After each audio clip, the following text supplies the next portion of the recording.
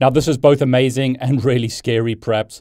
They can use your mouse to listen to what you're saying. This is from Cyber News. Your gaming mouse can easily eavesdrop. Here's how. Researchers at the University of California have turned a humble mouse into an unlikely spy. Their experimental project named Mike eMouse showed that high-end optical mice, often used by gamers and designers, can double as eavesdropping tools, picking up conversations through desk vibrations. We show that it is possible to collect mouse packet data and extract audio waveforms. Moreover, the software scheme used in our pipeline is invisible to the average user during the data collection process, wrote researchers presenting the prototype. So as they show here, covert eavesdropping through computer mice. Your computer mouse has big ears. They say that high-performance optical sensors in mice expose a critical vulnerability, one where confidential user speech can be leaked. Attackers can exploit these sensors' ever-increasing polling rate and sensitivity to emulate a makeshift microphone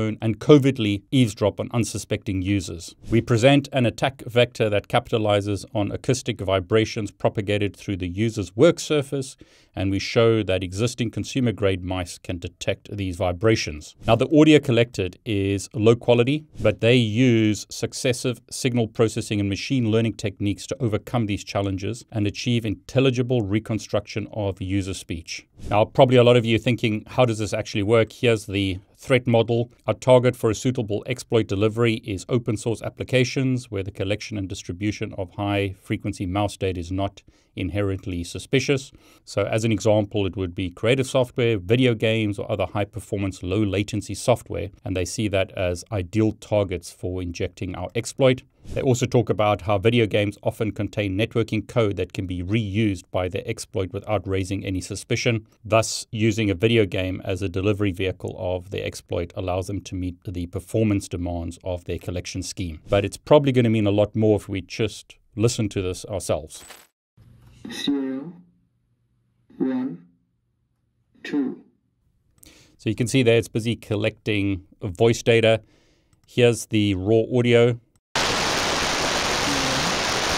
Okay, and then they do a bunch of processing, and then this is what we get towards the end using a neural model. 0, 1, 2.